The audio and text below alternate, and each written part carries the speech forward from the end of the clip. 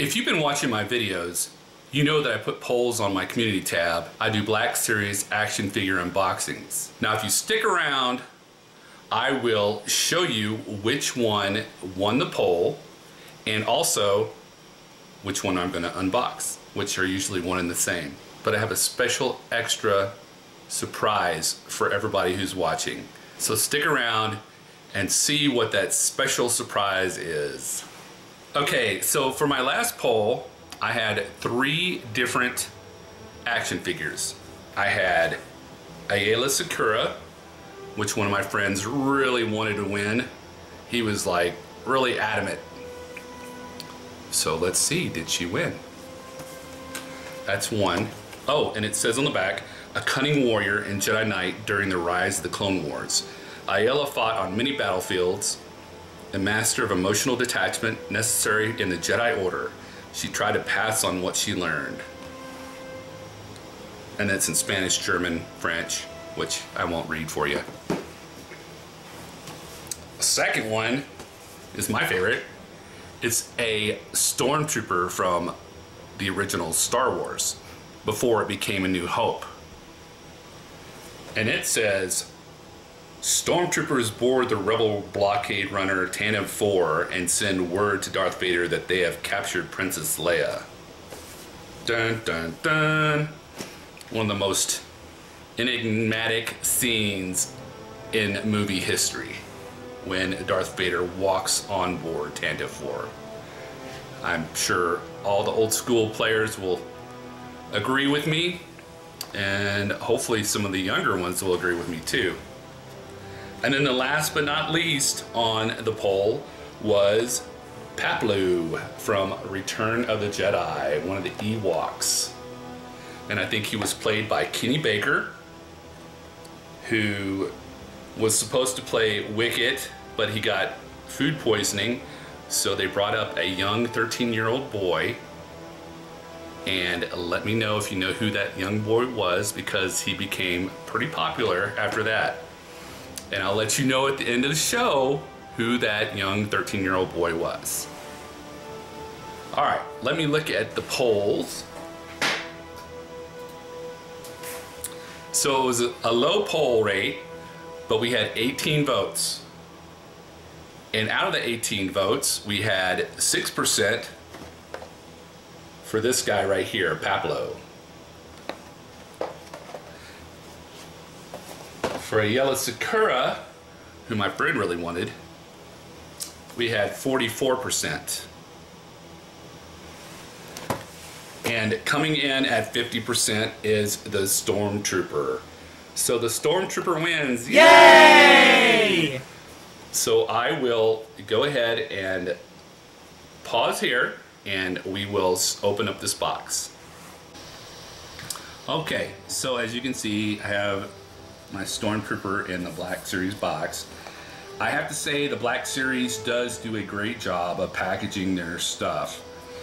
They package it really well, and they also keep the guns and the action figures very secure to where they don't move around in the box and get accidentally destroyed or broken.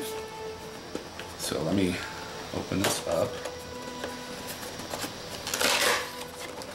Pull this out.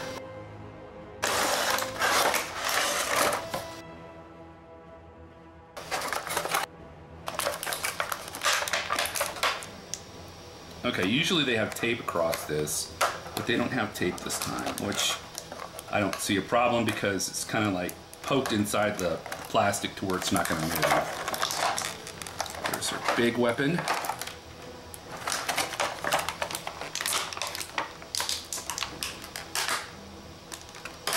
And there's their gun, and this was actually a modified handgun that Roger Christian created when he was working on Star Wars, and he talks about that in one of my videos, which I will probably put up at the end of this video. So, oh, that's cool. Here's the Stormtrooper. He has a gun holster right there. So I guess that goes in here. Sweet, that's awesome.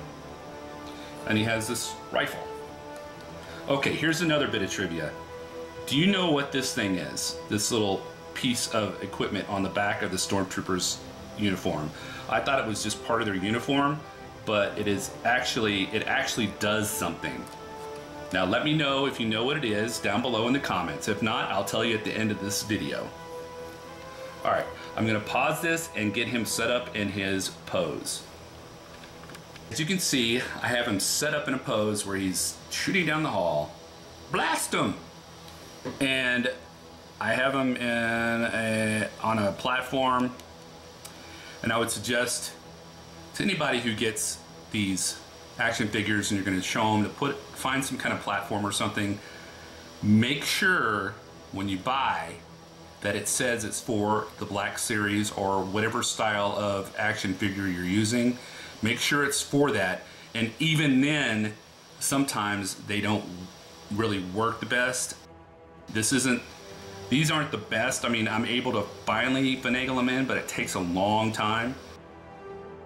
A lot of the time these are too big. The little spikes that stick out are too big, and it takes me forever to squeeze them into their feet.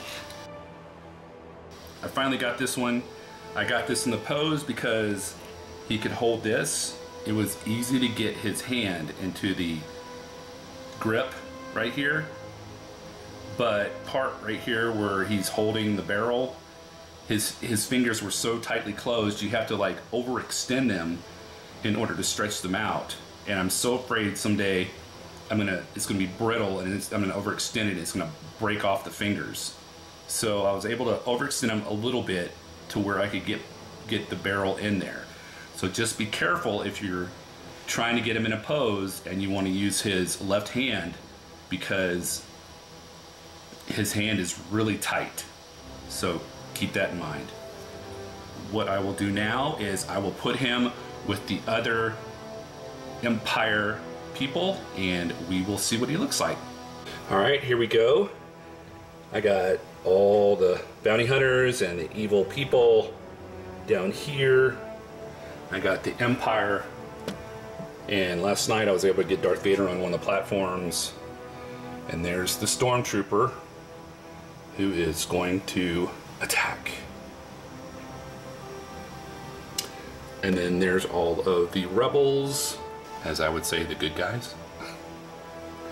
All right, so out of all these people that I have, let me know who your favorite is. I know who mine are, so let me know. I'd be really interested. And man, it's getting kind of crowded in here. I'm gonna have to figure out something new. Maybe I'll try to do some shelving or something.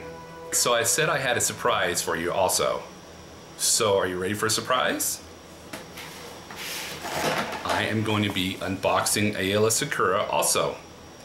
If I can get her squeezed into the cabinet, because there are so many people up there that are part of the rebels and the Jedi. Let's unbox her real quick and see what it looks like. This is for you, JD. Here's Aayla, and she's in a black box too. So, and she's pretty well secured. So let's open her up.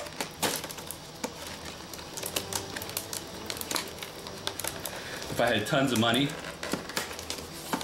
and I had lots of storage space, I would buy one to show, and then I'd keep one in the box.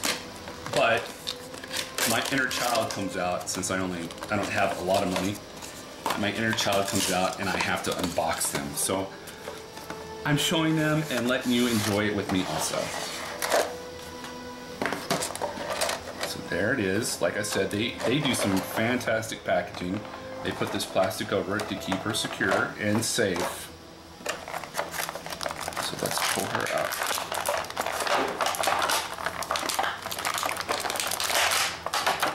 There's that. And let's get her blue lightsaber. For some reason I thought she had dual lightsabers, but I was wrong, I think. Okay, so she has a lightsaber. Not a lot of stuff. She has a little belt, flaps, little tassels in case she wants to join a rock band, and her little headpiece. Alright, I will get her set up and be right back. As you can see, I have her set up. She's in a pose with her lightsaber. And one of the cool things I did notice is that on the side, I didn't see this at first, there's a little hole that you can attach her lightsaber to, and the actual lightsaber will come loose.